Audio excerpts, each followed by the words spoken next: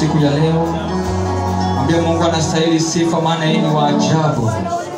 Imeandikwa ni yeye apeaye watu wake roho wanayemtegemea mwana umfuata Bwana. Mwambie Bwana, nimekuja kukufuata, nijaze na nguvu zako. Imeandikwa ni yeye atujazae roho wake wale ambao wanayemfuata. Mwambie Bwana, here I am now. Nimekuja kukufuata na kufuata mapenzi yako. Pokea sifa na utukufu. Wewe ni wa kipekee Mungu, ndiposa tumekuja kukuabudu. Ulituumba tukuabudu, ulituumba tukushukuru, ulituumba tukupatie sifa Bwana. Ndiposa tumekusanyika mahali hapa Bwana, watu tabaka mbalimbali, makabila tofauti. Bwana, tumeweka mambo yetu yote kando, tumekuja Bwana tukiwa na nia moja ya kushukuru, kukupatia sifa Bwana na kusikiza mausia yako ewe Mungu. Pokea shukrani zetu Bwana. Wewe bariki watu wako bila ambavyo wamekuja Bwana. Pokea ibada zao za maombi, pokea ibada zao za shukrani, pokea ibada zao za kukusifu Mungu wetu. Bwana, unasema kwamba haukusanyi watu wako bure, hauandai meza bure Bwana. Ninaomba utushukie tu Bwana. Unapozuru wengine usitupite, unapoinua wengine usitupite, unapojaza wengine roho wako usitupite, unapoponya wengi Bwana usitupite siku hii ya leo. Tunajiweka wakfu kwako Bwana. Imeandikwa tutoe miili yetu kama dhabihu iliyokamilika mbele zako. Hivyo ndivyo tumefanya siku ya leo Bwana, tunajitoa kwako. Pokea ibada yetu Mfalme. Ninaombea kila mmoja Bwana aliingia katika mlango huu asitoke bila alivyoingia. Wale wameingia mahali hapa wakiwa chini wainuliwe na wewe. Wale wameingia mahali hapa wakiwa wagonjwa ukawaponya. Walioingia mahali hapa wakiwa wamekamatwa na nguvu za giza zikawaachilia sasa. Wale ambao wako tormented Baba, waeke uhuru katika neno lako. Tunapoendelea kusikia neno lako siku ya leo Bwana, ninaomba tutoke hapa tukiwa watu wengine. Naomba unaotazama pia kupitia kwa mitandao hii ya Facebook na YouTube Bwana, neno hili linapowafikia mahali popote walipo, wacha likanania maisha yao, wacha likabadilisha mtu Bwana. Si kutazama tu na kutusikiza, lakini pia maisha yao kubadilishwa na wewe Bwana. Timiza neno hilo, tunasema ni asante, na ni katika jina safi la Yesu Kristo tumeomba na hata kuamini. Amen, amen. Patia Yesu makofi mazuri kanisa. Haleluya, Bwana asifiwe. Imeandikwa Bwana asifiwe na amina zisemwe na wanaozijua. Na kwa sababu nyinyi mnajua, msiposema, Yesu alisema ataagiza mawe yaseme. Kwa hivyo usikubali mawe yaseme haleluya na amen ukiwa hai. Haleluya. Nataka tupige hesabu 1 2 3 kuseme haleluya kubwa, na waambie Bwana ndani ninaposema hii haleluya niiseme hadi message ishe. Halo. Nisiende kuchamusha getheri nikiwa hapa. Sawa sawa? Tuseme tukiwa tunaamini na moto wa Bwana ukiwa ndani yetu. Okay, 1 2 3 hallelujah. Amen, amen, amen. You may be seated. Mbarikiwe sana praise and worship. Unajua kanisa la Bwana mwambie hivi, kuna kuwaga na anointing ya kelele. Amen. Kama ume-encounter hizi anointing zingine, umemiss ya kelele, jua kwamba unahitaji hiyo. Inakuwa na nguvu sana. Iliangusha milima, ukuta wa Yeriko, na Israeli wakapossess the land kwa sababu ya kelele peke yake. Kwa hivyo kuna vitu unaweza kulikemea, ukafunga, ukaomba na zikubomoka. Jifundishe kupigia Yesu sifa za kelele kwa sababu zinaangushaga maukuta. Amen. Nataka tuende katika neno la Bwana kwa haraka because masaa yetu yamekimbia, na ujumbe wangu nataka kuongea about how to deal with our past. How to deal with our past. Katika nyumba hii hakuna mtu ambaye hana past yake. Na hizi past nataka kuongea about negative past. Kuna watu mpaka leo hii wako driven na past negative ambayo happen kwa maisha yao. Na on Friday nikiomba ndio Bwana aliweka neno hili ndani ya moyo wangu. Na Bwana kanielezea kwamba watu ambao wako wounded kwa sababu ya past zao, I'm not there to judge them, I'm there to help them. Bwana asifiwe.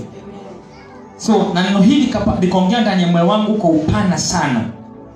Na hii ibada ya leo itakuwa ni ibada ya deliverance ya past zetu. Haleluya. Kuna malaika Bwana ameachilia kwa hii ibada leo, na amebeba vipawa Vipawa hivi ni vya kuponya watu. Kuna vidonda viko na usaa ambavyo wamekuja kuziosha. Na hii baada ya wapendwa, wale watajiconnect nao na wamekuwa na past mbaya, I'm telling you for sure, utatoka na yule mlango leo ukiwa umefunguliwa. That one I promise you. Bora ujiunganisha na hii grace. Hallelujah. Kwa sababu vile Bwana alivyonitokezea siku ya Friday na njia ya undani sana kuhusu neno hii, na Bwana mwenyewe alikuwa akinipatia hizi scriptures. Hata tulikuwa tunatafuta na Vikia asubuhi kwa hizi scriptures, sababu zilikuwa na click in my mind, so tunazitafuta na mpaka tukazipata zote ambazo tunaongea about the past. Na let me start by saying this. Kuna watu ambaye maisha yao haikuenda vile ambavyo walikuwa wanatarajia ama wanatamani walipokuwa wana grow. Kila mtoto wote ule anapokuwa mdogo, kuna maono anakuwa nayo ya vile ambavyo maisha yake ingekuwa. Na ndipo tukiwa shule, unapotaka walimu walikuwa wanatuuliza ungetaka kuwa nini ukiwa mtu mkubwa. Unasikia katoto innocent kanakuambia ningetaka kuwa daktari. Kwa nini? Ndio nitibiki wagonjwa. Mwingine anakuambia angetaka kuwa jeshi ndio alinde mipaka ya Kenya. Mwingine anakuambia angetaka kuwa mwalimu ndio awe anafundisha. Unapata hao watoto innocently wako na vision. Kuna kile ambacho wana target. But in the process wakigrow, something happens. Unapata labda watoto mzazi mmoja akakufa. Ule mtoto akabaki akilewa na mzazi mmoja. Ule mzazi akaoa ama akaolewa mahali pengine. Huyu mtoto instead ya vile future yake ilikuwa iende, akakutana na mambo ambaye hakuwa anatarajia, ikampatia machungu, ikampatia majeraha, ikampatia maburdens ambazo hata leo hii haijawahi mtoka, na ni miaka 20 iliyopita. Bwana Yesu asifiwe. Wengine wakalelewa na nyanya nyumbani. Kesho hawa wakawa hawana upendo hata kidogo. Akatesa mtoto yule. Chakula ni shida, kusoma ni shida. Huyo mtoto katika neema ya Mungu akafanikiwa kwa njia moja ama nyingine, akaja Nairobi, akaokoka, na sasa anaendelea vizuri kanisani. Lakini hiyo kitu ya shosho vile alipopitia mpaka leo ni kidonda ambacho wakinapanguzwa na maji moto, lakini hakijawahi tobolewa. Praise the Lord.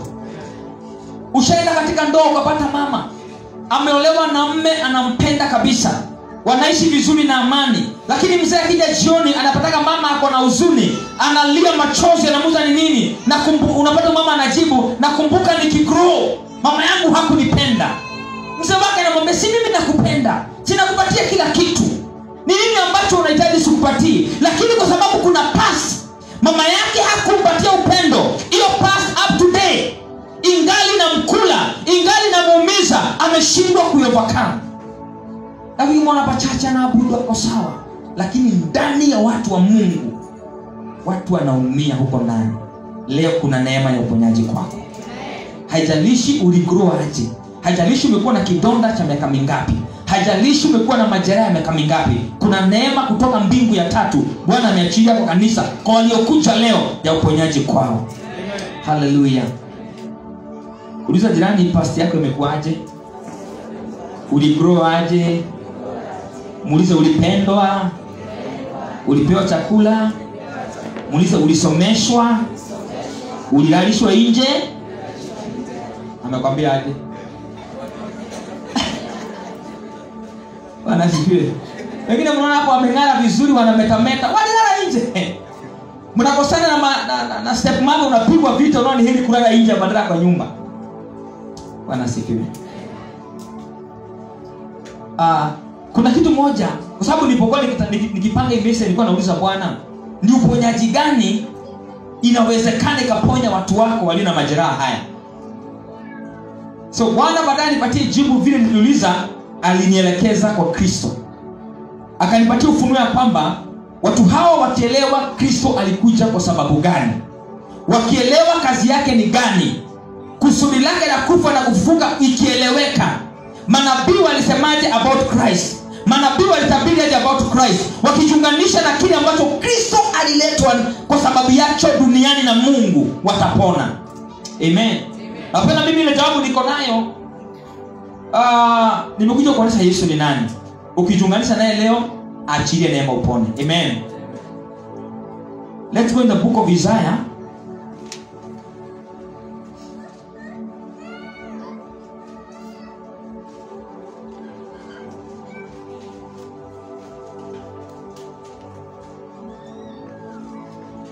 42.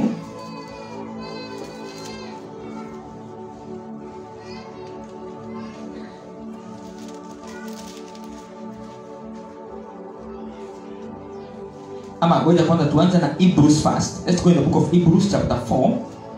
After tutarudi kwa Isaiah. Hebrews 4. Waibrania 4 verse 15.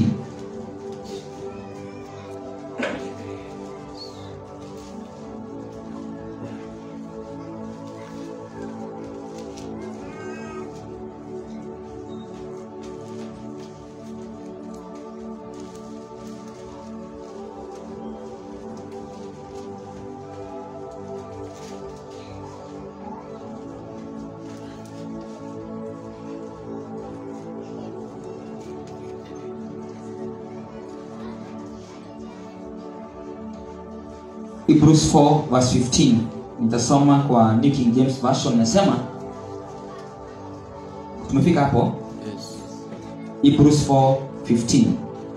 For you have not an high priest which cannot be touched with the feeling of our infirmities, but was in all points tempted like as we are, yet without sin. Kwa kuwa hamna kuhani mkuu asiyeweza kuchukuana nasi katika mambo yetu ya udhaifu, bali yeye alijaribiwa sawasawa na sisi katika mambo yote bila kufanya dhambi. Wapendwa, kuna kuhani mmoja ambaye anaweza kuchukuliana na sisi katika mambo ya udhaifu. Wakati Yesu alikuja, kile kilifanya apeano na Baba apitie mazito ndio a feel the pinch, the pain, aweze understand our infirmities. Kuna mtu unaweza mwambia kile unapitia kwa sababu hajaipitia akose kukuelewa, lakini Kristo alipitia yote ambaye mimi na wewe duniani tunapitiaga, na maandiko nasema hakufanya dhambi hata baada ya yeye kupitia hayo. Kuna watu wengi wamepitia mambo na mambo haya yamefanya watende dhambi. Kuna watu leo hii waliingia kwa ndoa si kwa sababu walipenda kuoa ama kuolewa at that time, walikuwa wanatorokea infirmities. Mwingine anatorokea shida, alipopata jamaa ataka kuoa kwa sababu ya shida aliyokuwa anapitia, hakupenda huyo mtu, lakini kwa sababu ya kuondokea shida akaolewa, akidhani atapata amani, akapata kumbe kule ameenda hakuna amani. So hiyo kidonda bado iko ndani ya moyo wake. Praise the Lord. Kuna wengine walijipata wakifanya biashara ambazo hawakuzitaka, lakini kwa sababu ya kutorokea shida na matatizo mengine yakasababisha wajiingize kwa biashara ambazo ni mbaya kwa sababu ya shida. So Biblia inatuambia kwamba ati huyu ndiye kuhani mkuu awezaye kuchukuliana na udhaifu wetu. Ni kusema kwamba katika hali zote tumekuwa nazo in our past, majeraha yote tulipitia in our past, tuko na kuhani wapendwa ambaye Mungu alimwordain na akamtenga na akamtuma duniani, anaelewa all our infirmities. Yaani katika kiwango chako cha chini, hapo unasemaga hakuna mtu ananielewa, Yesu alipitia pale, anakuelewa. Hiyo rejection unapitiaga maishani, unasema ni kama watu wote hawakupendi, Yesu anakuelewa to the point ya weakness yako mahali umefika. Hiyo rejection anakuona, na elimu yake kubwa ama purpose ya Yesu ni kukuja katika udhaifu huo akusaidie ku overcome that rejection. Bwana Yesu asifiwe. Ni kuhani mkuu wapendwa. Biblia inatuambia tutorokee kwa watu wengine, haijatuambia tuende kwa wazazi wetu, imetuambia tujiunganishe na kuhani huyu ambaye ni mkubwa, anayeweza kuchukuliana na udhaifu wetu. Ujue pasi yote ambayo ni negative ni ya kufanya mtu akuwe mdhaifu. Praise the Lord. Kuna mtu anamuona ako very healthy, ana smile, lakini ndani ni mdhaifu. Kuna mtu anamuona ako very strong, ni mwombaji, ukimwambia a face ka challenge kadogo unaona anashindwa, anaingiza uoga kwa sababu akienda kuchukua hatua anakumbuka basi. Kuna wengine majeraha yao yaliingia wakiwa shule.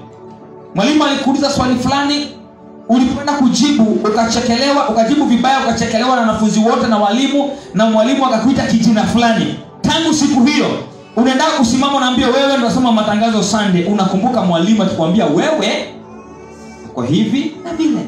So hiyo pass, wakati wote unapotaka kuchukua step inakwambia no, don't do it. Praise the Lord. Unapata na mwingine alipokuwa katika shule, maisha yake akapatana na kijamaa wakiwa form 2, kikamwambia you know I will buy for you an aeroplane. Na yeye mwenyewe school fees alipewa na mzazi. Yaani ikakuonesha upendo mpaka ukazubaa, ukakuwa nikachanganyikiwa, kutoka pale ukapata mimba. Praise the Lord. Sasa kwa sababu ya masomo mzazi akakwambia wacha itoke, ukatoa. Ama wengine kama sikutoa wakazaka toto. Maisha yake kwa sababu ya mtoto aliyepata form 2 mpaka leo anachukia huyu mtoto, kwa sababu anasema kama si mimba ya huyu mtoto ningemaliza shule, kama si fulani alifanya hivi ningekuwa mahali fulani. Umejawa na blame game kwa moyo wako, miaka imeenda zaidi ya 20 na bado umejawa na rejection ya ule mtoto, na mtoto wako ana makosa. Kijamaa kilifanya kazi hiyo kiko Mombasa na kilioa na kikaona watoto. Wewe bado umebaki pale 20 years form 2, 15 years form 2, bado uko pale umekataa kutoka. Maandiko yametuambia kwamba Yesu ni high priest ambaye huwa anashuka kutoka kiwango chake, anakuja kwa ground yako mahali ulio katika udhaifu ili aweze kukusaidia. Ambaye jirani, we can overcome with Christ. Bwana asifiwe sana. Wapendwa, don't live there. High priest ameinuliwa na Mungu. Just connect with him, life yako ichange. Kuna watu hapo wangekuwa wako mbali sana, lakini past yao bado imewahold. Bwana asifiwe sana.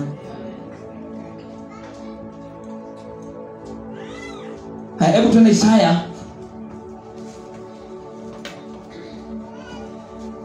53 verse 2. After malizia na Isaya 42 nilikuwa nimesema tuende tu Isaya 53 first.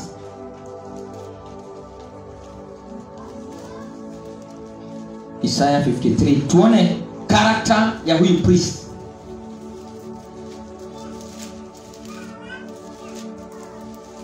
Isaya anamdescribea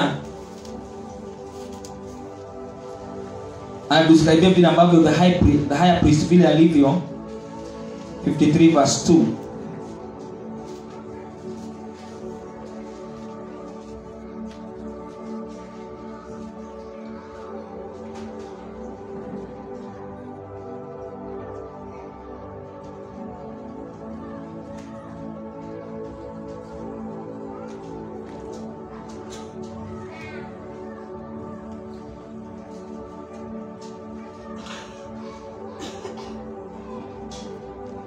Maana alikuwa mbele zake kama mche mwororo na kama mzizi katika nchi kavu. Yeye hana umbo wala uzuri, tumuonapo hana uzuri hata tumtamani. Kwa hivyo cha kwanza, Yesu hakuwa na uzuri, hakuwa mzuri wa uso. Biblia inasema hana umbo wala uzuri. Kwa hivyo umbo wake Yesu wako ule anasemaga handsome. Kwa nini Mungu akumuumba akiwa handsome?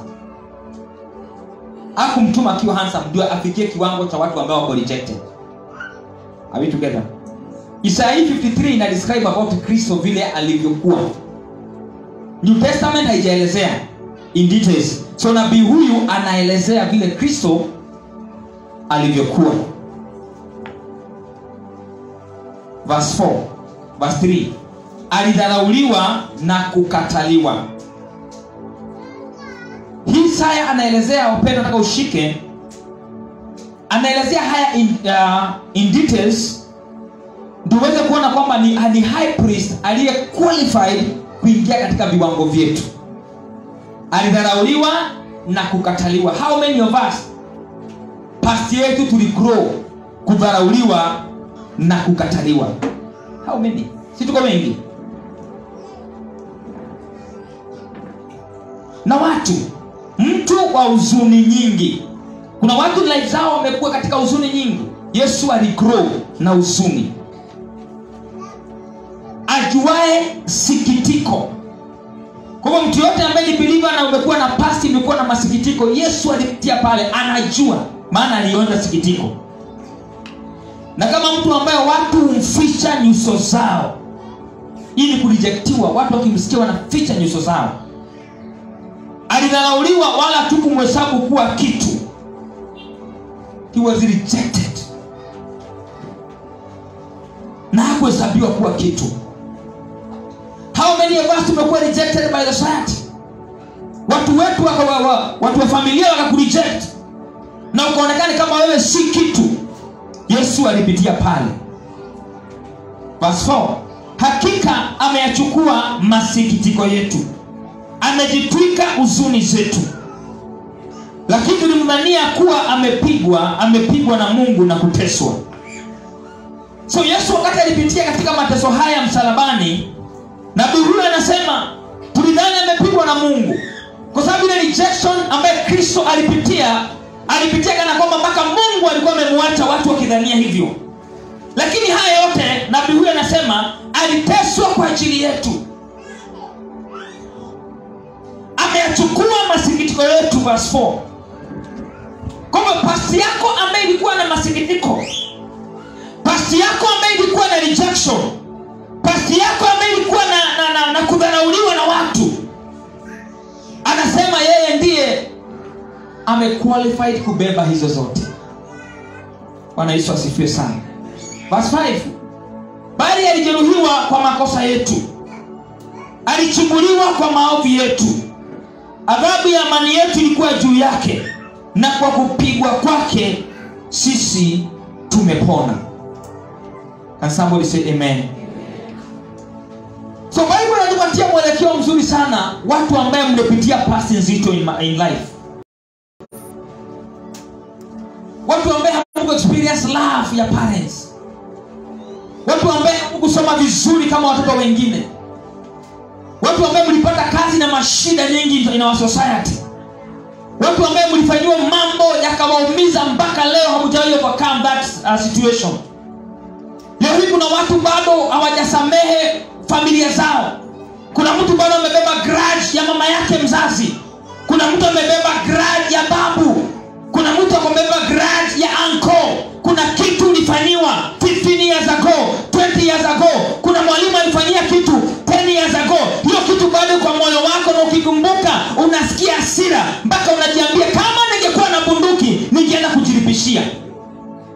Yesu alipitia haya yote as our high priest, ili mimi na wewe tukimwangalia tunaweza kupona. Nasema leo kuna mtu anapona hapa. The high priest is here. Watu wa Mungu tunapona katika jina la Yesu. Hallelujah. Anatuponya leo for free. Kuna dada moja ninamjua anaitwa Joyce Meyer. Wengi mnamjua. One day nikawa nikisoma kitabu, ikawa mwandishi ule wa kitabu akawa anaelezea historia ya mtumishi huyu. Akasema Joyce Meyer, she was raped akiwa na 10 years. Alipewa na nani? Na baba yake. From that time alichukia all men, na angeona mwanaume yote, alikuwa na mwanaume yote ni kama mnyama. Akagrow hivyo na mateso hayo na uchungu huo na masikitiko hayo, akachukia kila mwanaume yote aliyekutana na yeye ama walijuana. Siku moja Bwana akamjalia tu akaolewa na jamaa anaitwa Maya, ambaye sasa ndio husband yake. Maya anasema walikuwa wanakosana na mke wake kitu kidogo tu kwa nyumba. Anachukua vikombe anapiga chini. Huyu mzee anajiuliza, hii kitu tumekosania ya kupigisha vikombe chini na si makosa kubwa?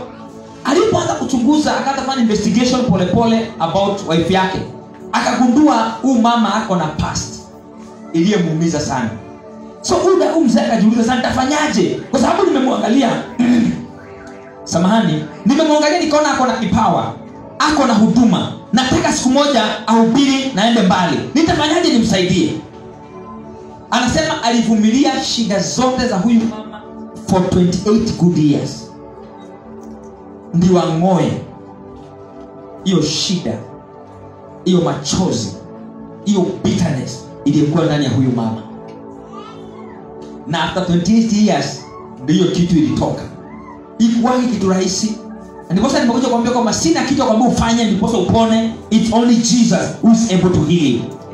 Hiyo kitu ikatoka. Today bwana ni mimi yako nayo. Kwa hivyo kuna majeraha mengine, let me say this. Shetani anachangiaga because of your vision. Ukiwa ngali mdogo, anaweza kuja adamage masomo yako because of the vision that you have.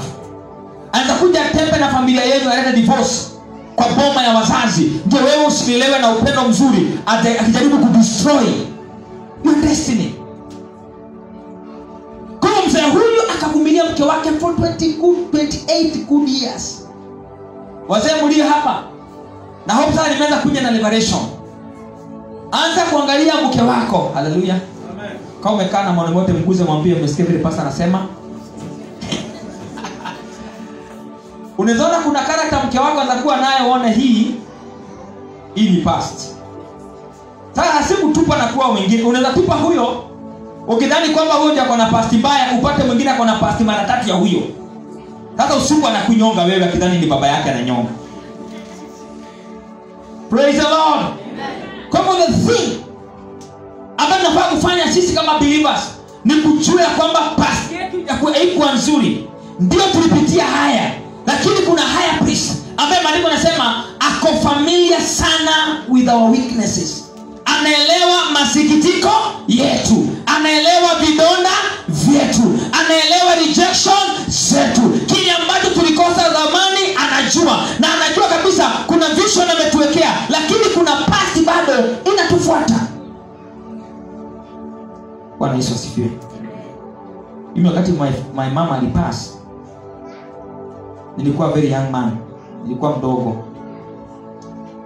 na my mom alikuwa everything. Mimi nimelelewa na single mother. Praise the Lord.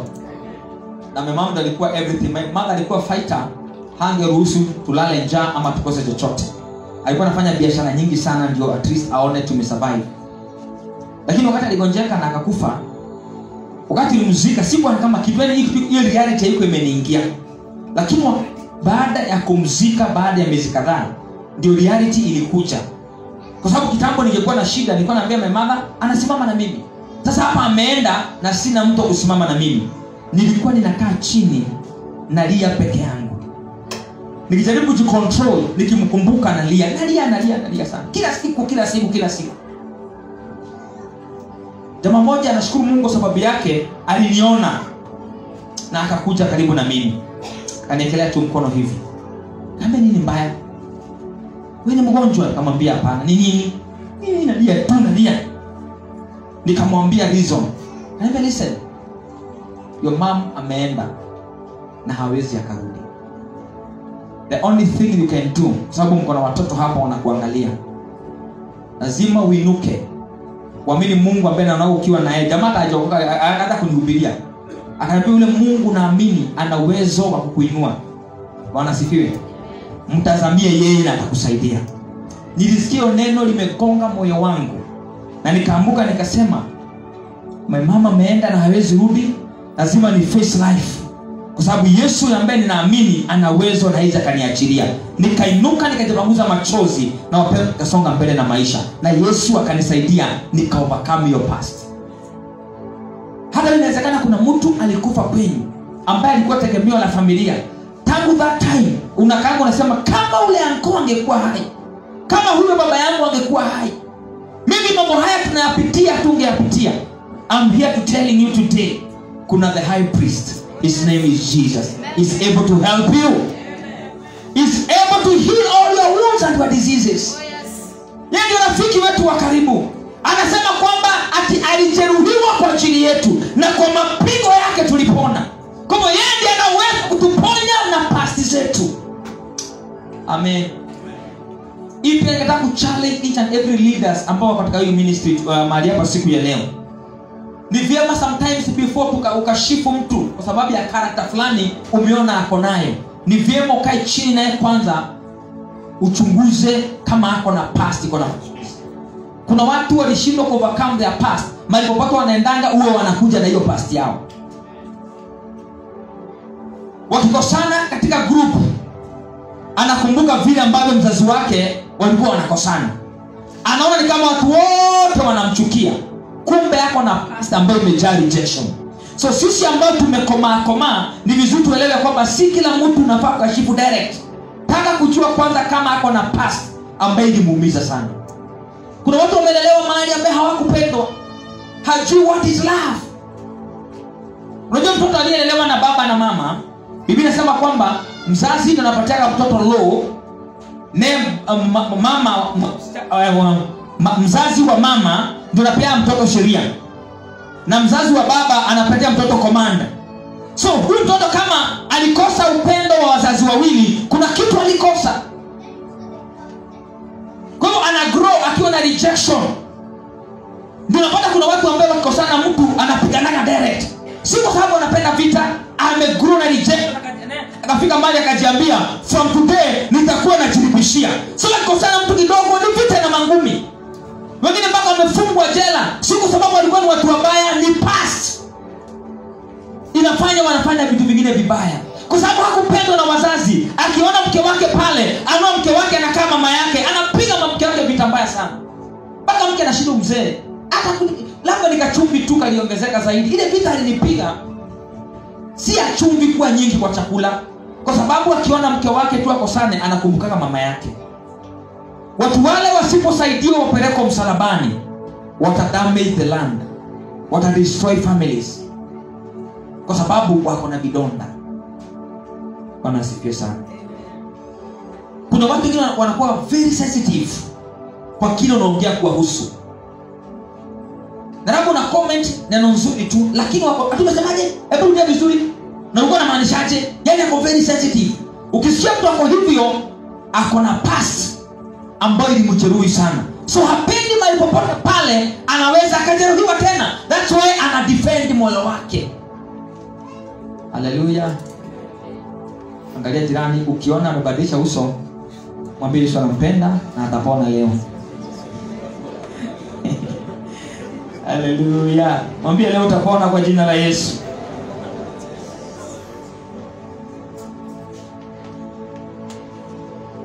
Na hii kidonda ama hii past ambayo ni negative, isipodiliwa nayo mapema, inawezekana ukaenda mpaka maisha yako ya uzeeni ukiwa nayo. Unapata shosho wa 90 years analia machozi. Amanya maitunda hanyedete. Yaani shosho ako 90 years na anasema mama yake hakuwa anampenda. Yaani shosho kwa sababu hakupona. Unapata makansolas wanakuaga na kazi kubwa sana kujaribu kutoa hiyo kitu ndani ya watu. Kuna wengine wanajaribu kuimaliza na pombe. Anaingia kwa bar, anakunywa, analewa ndio asahau. Akiamuka asubuhi anakumbuka. Kwa hivyo pombe haiwezi kaondoa hiyo past. Hallelujah. Wengine wanaenda wanavuta bangi ndio wajaribu kusahau na past yao. Hiyo bangi baadaye wasaidia kuovercome past, inawasaidia kufanya mabaya sasa. Hiyo kiko ndani bangi inaitoaga. Sasa unafanya furugu. Wengine wanaingia kwa dawa za kulevya, wanaharibu maneno kwa sababu past it's only one key. Anaitwa Jesus, ambao alienda through hiyo weakness, akaenda through past iliyokuwa nzito, akaenda through mateso na dhihaka na kulijatiwa. Huyo peke yake ndio anaweza akakuelewa, akakusaidia katika hali hiyo ambayo unapitia. Bwana Yesu asifiwe. Kuna siku nilimiti kijana fulani, na jana anasoma shule nzuri sana, a secondary school ambayo iko famous here in Kenya. Sasa walimu hawakuelewa huyo mtoto. Wakamwambia wako na counselor kwa shule, akawa cancelled. Kutoka hapo tena wakaona ni kama asaidiki. Finally wakamwambia apelekeo psychiatrist, ni kama akili yake inaruka. Sababu zile mavitu anaandika barua ya kwamba ataka kujiua, ataka kufa, ameandikia familia zao. Wakati huyo kijana nilikutana na yeye, Nilimwambia nataka uniambie everything about your past. Nataka uniambie kila kitu. Akamwambia mama unaweza toka nje. Walikuwa na mzazi wake. Akamwambia atatoka, nitoka. Yule kijana kumbe hako na vitu ambavyo vinamsumbua ndani. Na mimi anaona akiambia mama yake ni kama mama yake atamchukulia vibaya ama mchape. But mimi aliponielezea nikamuelewa. Sasa nilifanya kazi nzito sana ya kumtoa kwa hiyo kiwango, kumleta, na wakati tulikuwa tunamalizana alikuwa anafanya hivi. Nimesikia I must be a man again. Hallelujah. Lazima niwe mwanaume tena. Kama yes you are a man. Lazima uchochee ule wanaume wako utoke. Wacha ukaa hapo chini ukijidharau ukijiona duni. Don't compare yourself with another young guys there. Stand as a man. Fight your battle. Your parents are waiting for you. Society are waiting for you. Do something. Nikamongelesha, nikaona hope imerudi. Na kaniambia pastor ndarudi shule. Na alirudi mpaka leo. Sijasikia tena ametoroka ama amerudishwa nyumbani. Hapo mwandawazimu ni past. Kuna watu society imekosa kuelewa kwa sababu ya past. Kuna watu kwa plot umehama zaidi ya plot 20, si kupenda kwako ni past. Hallelujah. Kuna watu umereject kanisani, si kwa sababu anakuchukia ni past. Ukiona na kuangalia hivi unaona kama anaona weakness. Ushaona kwa hivyo? Kwani mtu simpendi, kwani nini ameona? Na amekuangalia tu na akapita. Unaona kama anakuona au uko ndani. Hallelujah. Uliza jirani yako moyo wako uko aje? Muulize na Kifrench, mwandike kibidhi kiu. Hiyo haiko kwa Kiswahili. Udi. Shida kubwa si kuna wadada warembo, lakini hakuna mwanaume anaweza akawakaribia kuwauliza. Ni kwa sababu kile kitatoka kwa moyo ni past. Hallelujah. Kwa sababu kuna kijamaa kile kudiscourage, kia kupromise marriage, kijamaa tu kihooligan, kia kuochanisha. Tangu siku hiyo unasemaga wanaume wote. Enda kwa mitandao uone wadada wakiongea hapo, unaona katika kabisa past. Huyu dada akona past mbaya. Kwanza kitu hata ambaye imekomentiwa kwa internet about mwanaume. Hebu fuata wa ladies usikie. Wanaongea na hasira, ni mpaka unadhani wanajua huyo mtu. Na hawajui. Unaona kabisa vile huyu amejibu, kama angeshika huyu angenyonga. Unaona ako na past. So kuleta hiyo grudge kwa generation yako ama kwa mwanaume mwingine Mungu amekuletea haisaidii. Enda kwa high priest, jina lake ni Yesu, usarende moyo wako kwake, aponye your past. Maana unaweza pata mwanaume akupende. Don't compare all men na kile kijamaa cha high school. Bwana sio dada. Kile kijamaa cha high school kilikudanganya tangu siku hiyo tunaona sisi wote ndio kijamaa. Kuna watu wazuri kanisani. Amen. Na kuna wandugu nao pia walikataa kuoa kwa sababu kuna kitu ali-encounter wakiwa shule. Unajua kuna tabia ya secondary school ya vijana, kwa sababu lab bado ndio maturity inaanza kuingia. Kama kuna msichana mwingine alikiwa shule, tunampatia hadithi. Nilikusanya mashilingi ikafika Kobole. Na niliteseka sana. Sema huyu msichana nitampelekea hata yajue mimi ni mwanaume. Hallelujah. Nikamkuta na usisikie hii. Nikampatia Kobole. Wote nilikuwa mashilingi ndio nimuonesha nilikusanya bobo moja Kobole. Akachukua tukiwa shule. Akaenda kula mandazi, baadaye akaniambia nitaki. Wewe unaonaje? Sasa nibaki hapo sababu niliambia hapo hiyo miaka yote sipendi. Devil is a liar. Hallelujah. You must move on with life. Watu wengi past zao ndio zimewafanya mpaka leo wasichukue hatua. Kwa sababu aliambiwa na mtu, sasa wewe na hii katroza kako utanipeleka wapi? Tangu siku hiyo unaona kama ukiuliza dada yote atakwambia katroza kako. Na katroza hiyo ulitupaa kitambo, sasa siku hizi unavaa suti. Unanyoa vizuri, hiyo siku hata wewe unanyoaga vizuri. Na ito past. Hallelujah. Until Mungu atusaidie, atulete mahali damu ya Kristo ilimwagika ituoshe, itakuwa ni vigumu kwa kama wa past. Kuna dada moja alifanya harusi kubwa sana, kwa tunajuana na yeye. na Bwana akamjalia akaolewa na akafanya harusi nzuri. Alipopata katoto ka kwanza walitoka Kenyatta Hospital wakaja nyumbani. Akitu amekalalisha hapo, yani siku tu alitoka Kenyatta. Akaanza kuona katoto kana struggle kupumua, kamekuwa na joto, kukarudisha Kenyatta kakakufa. Hata mwenyewe hakuelewa. Hiyo kitu ilifanya ajiambie kwa moyo wake na hakuambia mzee wake, mimi sasa nitapata mtu mwingine. Aliingiwa na fear kwa sababu ya past. So siku moja Bwana tu akanielekeza tulingana kwa duka yake, matu kuna pakana duka yake na yangu. Tukawa tukiongea kama hii na masisi umekaa. Tangu ile siku nyingine katoto kaenda ulisemaje, uliona utatuletea mgeni. Ambie pastor nikwambie mimi sitaki. Ambie utaki kwani shida ni nini? Mtoto kama aligonjeka siku moja na akakufa, sio hata nikipata mwingine si atakufa tu. Hivyo ndo aliniambia. Nilinyamaza nikamwangalia kwa macho, nikaona machozi yake yanataka kutoka. Nikajua huyu ako na past ambaye ilimuumiza, na until nipambane na hii past, huyu hakika ataleta mtoto duniani na ni msichana mdogo. So nikamuongelesha nikaweka hope ndani yake. Nikamwona Yesu anakupenda, haizi kubali mambo kama haya turudie tena kwa maisha yako. We pray together. Na nikamuombea. Finally yeye akapata katoto kasichana. Na mpaka leo nikakubwa sana. Bwana Yesu asifiwe. Hizi mapasi zetu wapendwa, ndio shetani atakuwa aliingilia pale na akatujeruhi. Lakini tutakaa pale. Lazima twende msalabani. Amen.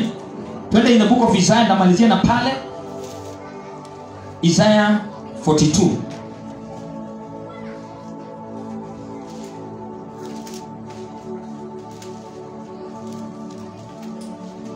Isaiah 42.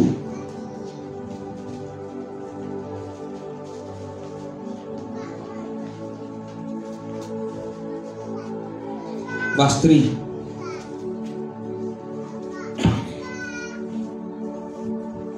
Inasema hivi. Tumefika. Mwanzi uliobondeka hata uvunja, wala utambi utakao moshi hata uzima. Atatokeza hukumu kwa kweli. Wow. Huyu ni Yesu. Isaiah alikuwa anatabiri about Jesus. Na anasema wakati atakapokuja, mwanzi uliobondeka hata uvunja. Mwanzi ni kama mti wa muragi. Muragi sijui nasema nini kwa Kiswahili. Ama mtu yote ambao umevunjika. Tuseme ni mti lakini umevunjika, lakini utakatika kabisa. Mti huu wakati Yesu atakuja, nabii huyu anasema akipata mti wa aina hiyo ambao ulivunjika lakini haujakatika kabisa, hata uvunja, ataushikilia. Anasema tena wala utambi utakao moshi hata uzima. Tambi itakao moshi ni kusema imepungua mafuta. Ni kama taa ya karaboi ama ile taa ya glass tulikuwa tunatumia zamani. Ati hiyo taa unaonanga wakati ambaye haina mafuta imeisha, ile tambi inaanza kuisha, kupunguza ile mwangaza. So wakati Yesu atakuja apate taa ambao inazimika, Biblia inasema hata zima. Tubili pamoja hata zima. Inaongelea watu ambao wamebondeka, wamevunjika maishani, walijeruhiwa lakini bado wako, walijektiwa na wazazi lakini bado wako, walipitia past mbaya lakini bado wako, walijektiwa wakawa raped. Kuna watu ambao wanakuwa raped na majirani wao lakini bado huko. Anasema katika kiwango hicho ambao atakupata katika kuvunjika kwako, na anasema hata kuvunja. Haleluya. Katika udhaifu huo atakushikilia usimame tena. Nasema maishiso ulio hapo nyuma unasimama tena. Mzee ulio hapo unasimama tena. Maana mwanzo uliyobondeka hakubonda, tambi iliyozima hakuzima. His name is Jesus, our high priest. Atakushikilia. Unaona ni kama society ilikuchukia, atakushikilia katika udhaifu huo. Unasikia ni kama ulibondeka, hata kubonda atakushikilia. Nimetumwa nitangaze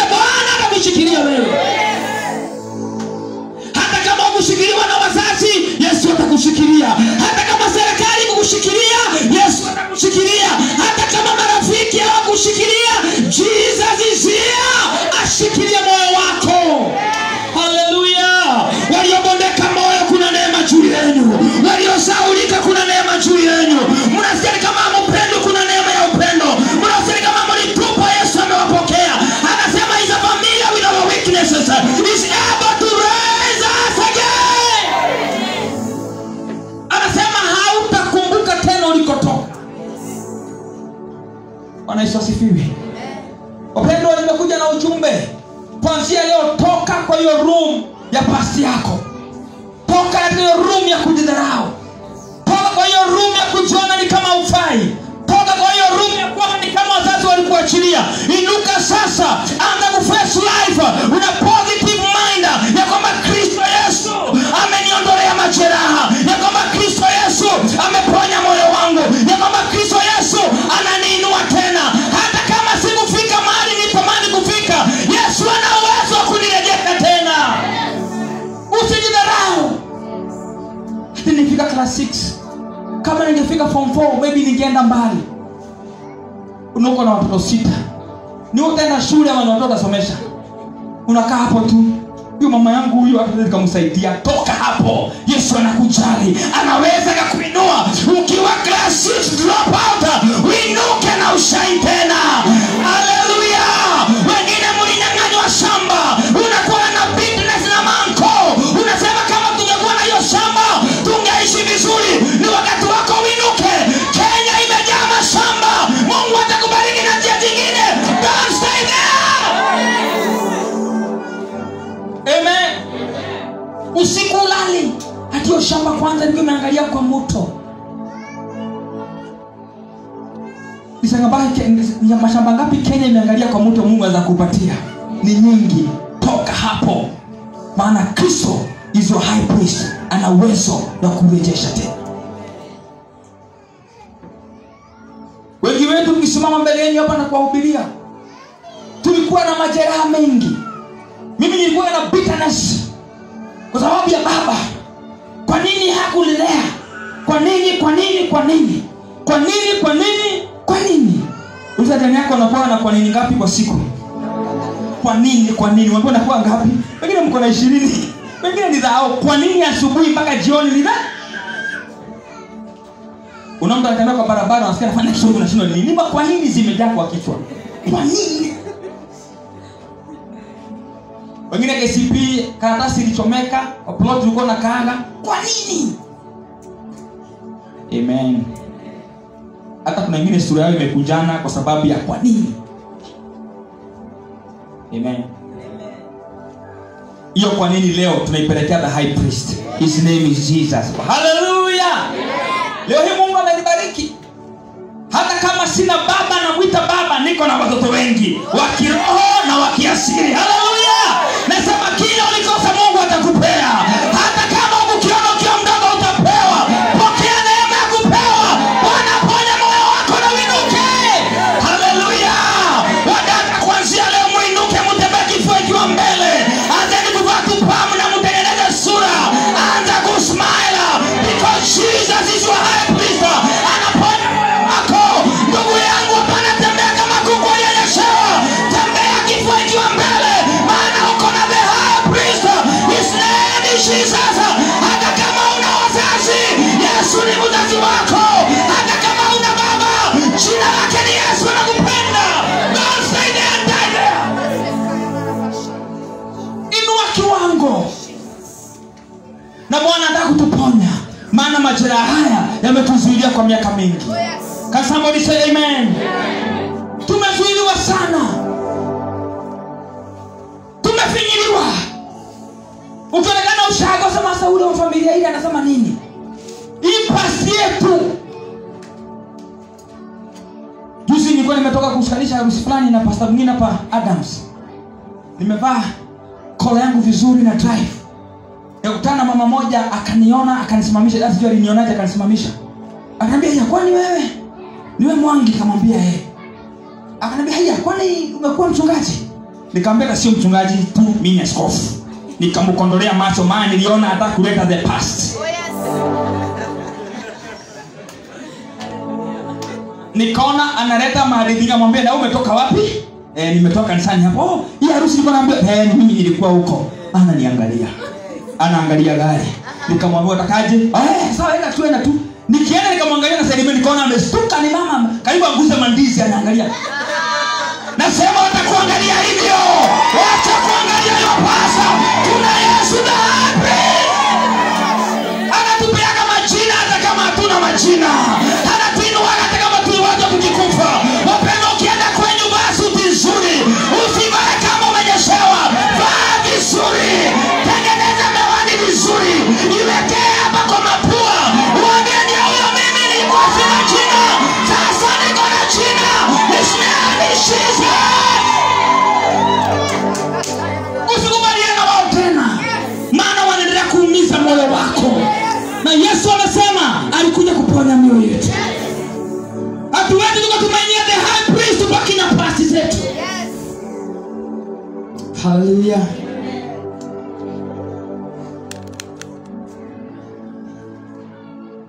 Neno linanikuta sana.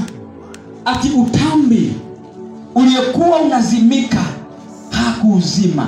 Huyo ndio Yesu tunayemtumaini. Ya kwamba alitupata katika majeraha yetu. Alitupata katika udhaifu wetu. Alitupata tuko tumekuwa rejected by people. Hao ndio watu Yesu wako na haja na wao. By the way, kama uko hapa inawezekana wewe leo mzuri ukanyonya poa. Haleluya. Mimi niambiamo nilinyonya wiki 2. Wewe ulinyonya maybe miezi 6 poa.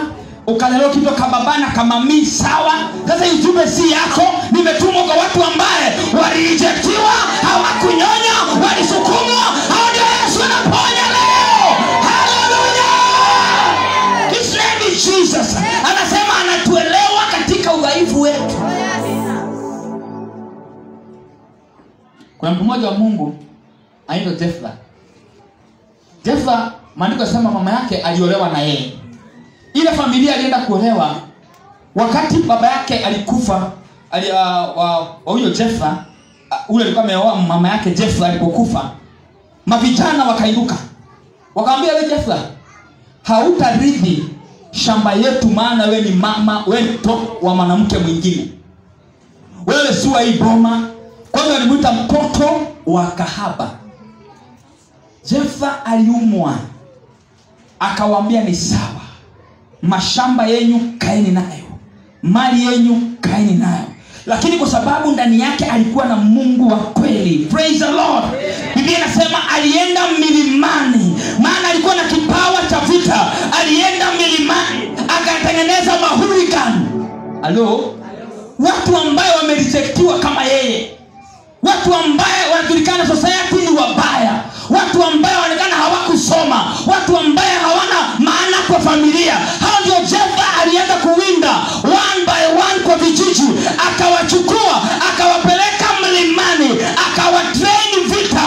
Maandiko yanasema Bwana akawapa nguvu ya kupigana vita na kushinda. Wale waliotupa Jefla siku moja wakavamiwa na maadui na hawana nguvu ya kupigana. Wakasema Jefla yule tuliyefukuza mtoto wa kahaba ako mlimani na ako na wanajeshi wa vita. Wakachukua miguu wakamwendea. Walipompata walipata jamaa ako na mabodyguard. Ako mfalme. Anasaviwa as a king. Wanakumbuka wakisema mtoto wa kahaba. Can I prophesy? Kuna watu watakutafuta siku moja. Wanakupatia majina mabaya mabaya. Nasema watakupigia saruti. Wanasema kuna Mungu anakumbukanga wateule. Kuna Mungu anapanguza machozi. Kuna Mungu anaponyanga. Kuna Mungu anainuaga. Kuna Mungu ananena miujiza. Mungu ayaviva yuhai. Ninakuletea Yesu huyo leo. Akuinulie kiwango kwa jina la Yesu. Hallelujah. Wakakuja wakapiga magoti mbele ya Jefla. Jefla akamwambia mnakumbuka mkiniambia mimi ni mtoto wa kahaba. Wakamwambia si hiyo tumetuleta. Tunataka ukuje uwe mkubwa wetu. Akawaambia ninajuaje mtanipinduka. Wakaandikia na agreement ya kwamba kuanzia leo hautaitwa mtoto wa kahaba. Utaitwa mkubwa wetu. Can I prophesy? Majina yote yaliitwa kwenyu. Bwana anayabadilisha. Majina ya aibu. Majina ya kutaliwa. Majina yote mabaya. Bwana anakuinua leo. Shakata balesa. Jefa hakurudi kwa Israeli akiwa mtoto wa kahaba, alirudi Israeli akiwa mkubwa wao. Nasema unarudi kwenyu wapendwa ukiwa mtu uliye juu, unarudi kwenyu na heshima zako. Bwana, tumekataa pasi yetu kutukalia tena. Can somebody say amen? Na Mungu ameona mioyo ya wateule siku leo, na anasema ameshuka, anataka kudili na pasi yako, anataka kudili na vidonda vyako vya zamani, anataka kudili na kitu ambacho kilikuumiza zamani. Majeraha yote uliyopitia leo, ukiamini Mungu, mnaachana hiyo majeraha hapa na unainuka kwa mtu mwingine. Are you ready to receive the healing of God? Are you ready to be touched by Jesus, our high priest? Hallelujah. Jesus is our high priest. He's ready to touch us today. Hallelujah, church. Nataka uinuke na miguu yako. We are going to pray. Katebo setabade. Leo kuna deliverance ya ajabu Mungu anakufanya katika nyumba hii. Maana hii majeraha lazima iondoke. Ile ombi tunakuomba kwanza ni kwamba tunaenda kusamehe wale wote walileta majeraha kwetu. If it's your grandmother, if it's your uncle, ama ni mabrother zako, anyone alisababisha wewe kuwa wounded, leo nataka tuwasamehe wote, kwa sababu Yesu anataka kutuponya. Inawezekana ndio mzazi huyu hakusomesha, but you must forgive him. Inawezekana yule uncle alikuwa na kazi, lakini akamtumia barua akulipia school fees akakataa. Tangu siku hiyo unamchukia na watu wao wote. Today Bwana anataka umsamehe, kwa sababu Yesu aliposa akubebea mizigo. You must let it go fast. Hebu tuombe na walio nyumbani wanaotazama kutoka mitandao hii kwanza. Hallelujah. Yote unaotazama kutoka mitandao ya Facebook na YouTube, inawezekana kuna majina uliyepewa, uliyebandikwa kwa sababu ya your past. Inawezekana umejawa na majeraha moyoni. Kubaliana na mimi sasa kupitia kwa neno la Bwana ya kwamba Mungu akuponye sasa. Baba, naomba yote anaotazama masaa hii ama atatazama baadaye, ponya moyo wake sasa. Mondolee majeraha ya kwao aliyoyapata akigrow. Majeraha yote yaliyosababishwa na wazazi ama familia zao, ponya huyo mtazamaji wetu sasa katika jina la Yesu. Yesu, you are our high priest. May you visit that person right now and heal him in the name of Jesus. Mizigo yote ivunjike, laana zote ziondoke, na Bwana ukaweza kumweka huru. Asante. In Jesus' name we pray. Amen, amen, amen.